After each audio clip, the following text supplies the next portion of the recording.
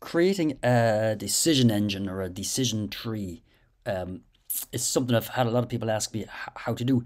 It's quite easy using Drupal Webform module, but it's kind of like Who Wants to Be a Millionaire? It's easy when you know the answer. The kind of thing we're talking about is, when a client or a user clicks on a form and gets an option such as I am a, and they can choose what they are, and I want to do, and they choose another option, and I want to do something else, and they choose another option.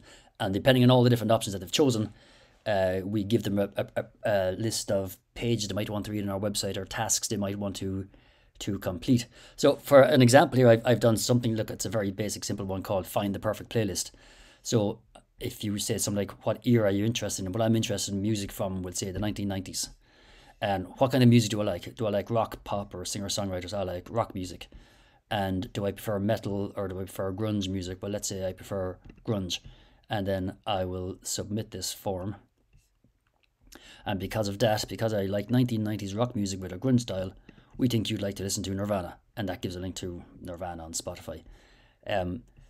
You can see then that different options get presented depending on what you choose, on what your choice is here. So if you choose, say, 1980s and you choose rock, you'll be asked then, do you prefer metal or grunge? But if you choose pop, you'll be choose, do you like artists or pop stars? Or if you choose singer-songwriter, do you like people who focus on their lyrics or people who focus on their music? So this is kind of what we mean by the decision tree, that depending on what you choose in one question, that shows up different other questions, and then gives you different answers at the end. So here, for example, we're choosing 1990s rock and metal, and because we've chosen 1990s rock with a hint of metal, we're suggested that we would like Rage Against the Machine.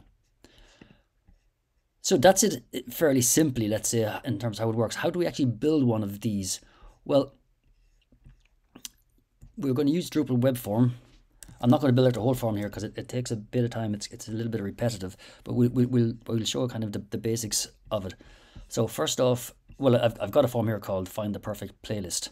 So the first thing you need to do is add the actual questions that we want. So we've a question: what era are you interested in? What kind of music do you like? Do you prefer metal or grunge? Do you prefer lyrics or music? Do you prefer artists or pop stars?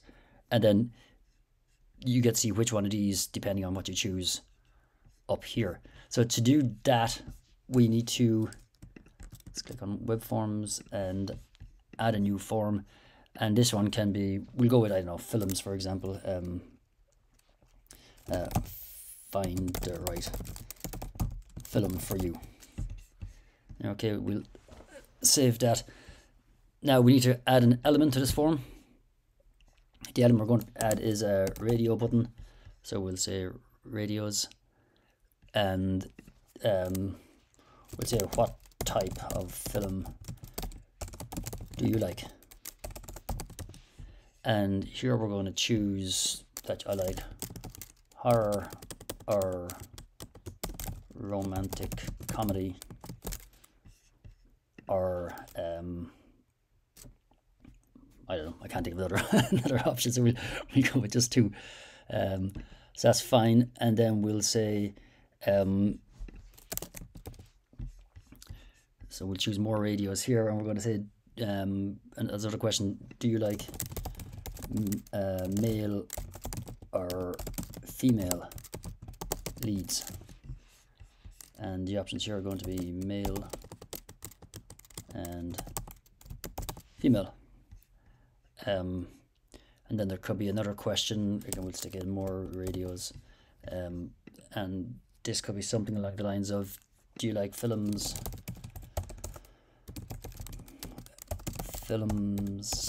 from the 80s or 90s? And here we'll choose 80s. Oops. And here we'll choose 90s. Okay, so we'll say that's all the questions that we need to add. There's only 3 of them. So the first question we're going to say is, do you like films from the 80s or 90s? After that, we're going to choose what type of film do you like, and then we're going to choose male or female leads. So none of these responses actually were question will depend on the response of a previous one. Let's have a look at what this form looks like currently. So this form is find the right film for you, and we've just got these 3 questions. So what we want to say then is that on the second question, so the first question we'll say is okay just for now. On the second question, what type of film do you like? This is going to be have a condition, and the condition is that this will be visible if all of the things down here are true. So we can choose all of them, any of them, or just one of them is true. If all of these are true, and what we'll say is, do you like films from the 80s or 90s? Now, this took me a while to figure out. I couldn't figure out what I do next until I realized this scrolls across here, and this is where the options are. So let's just make this wider. So now this question will be visible if all of the things below this are true. Do you like films from the 80s or 90s? If this is filled. So I don't care what the answer is, but as long as there's some answer in this, then we show the second question. And do you like male or female leads? We're going to do the same thing here. We're going to put in a condition that says that this will also be visible if all of the elements are true. And we'll say what type of film do you like if that is filled. And I'll save that. Let's have a look at what the form looks like now. Oh, we didn't save it, hang on. Save.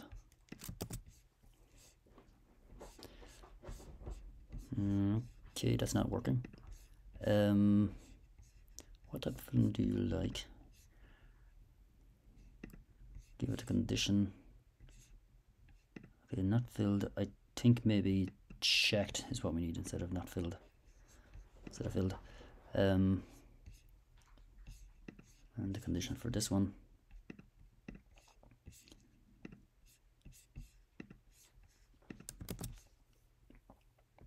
Okay, so now we only see the first question, and after you answer something here, so after you choose 80s or 90s, we see the second question, and after you choose horror, we see the third question.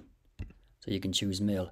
Now that's just a standard web form at the moment. We click submit here, we just get our usual thank you message, thank you, your form has been submitted. But what we want over here is, depending on what answers you've given in the form, that this message here changes.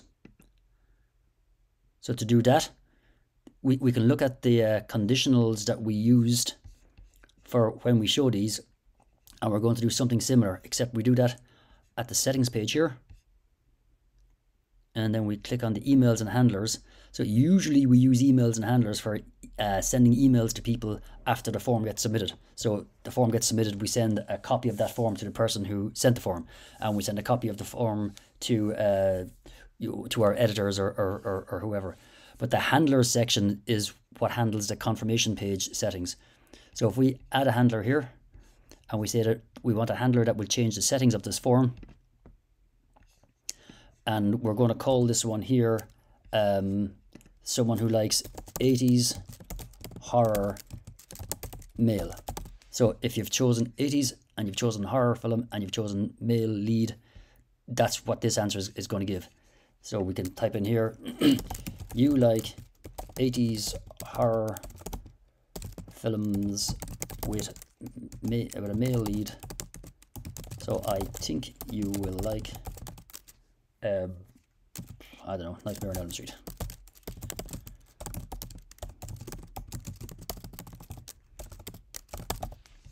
Okay, now if we save this and save these handlers, nothing is going to happen yet. So we're going to choose 80s horror and male. Either nothing will happen or else we get this answer, I think, for every single result. So again, if we put in 90s romantic comedy female, we get the same answer. So what we need to do then is, on this confirmation tab here, click edit and the conditionals, and we move this across to here. So we're going to say that this is enabled if all of the items on the bottom are true. So do you like films from the 80s or 90s? If this has a value, and that value is 80s, and what type of films do you like? If this has a value, and the value is horror, and do you like male or female leads?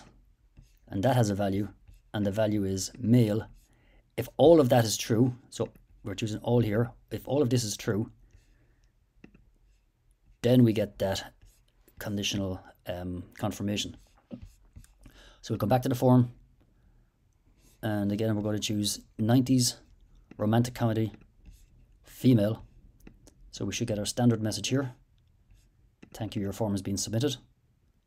And back to the form, and this time we're going to choose 80s, horror, male, and submit it. And we get Nightmare on Elm Street. And we have to make one of these conditionals for every option we have. You can see this where this gets a little bit tedious, that if you've got 3 questions and each question has 2 options, that's 12 different responses.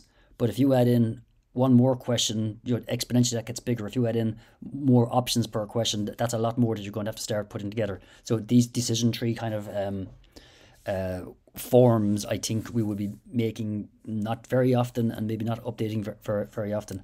So we'll add in a second handler here. I'm not going to go through the whole every option on this, so we'll just do some of them. So we'll call this one here 90s horror female. And because you like 90s horror films with a female lead, you should check out the others. So when this is the message we want to see, and then we put in our conditions up here.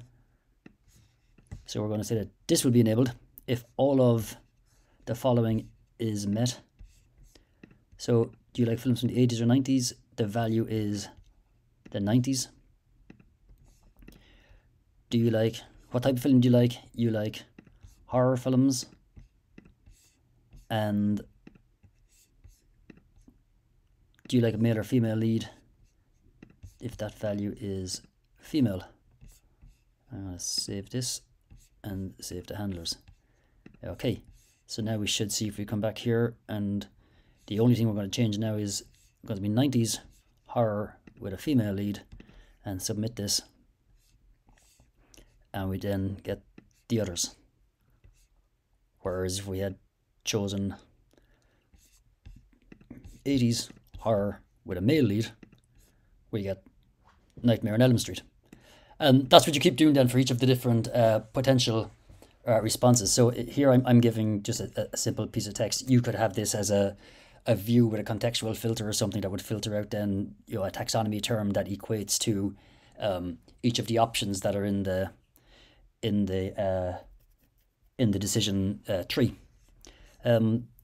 So that's it. That's how you create decision trees or decision engines. I'm not sure exactly what the name of this feature is. That's how you create those using the Webform module.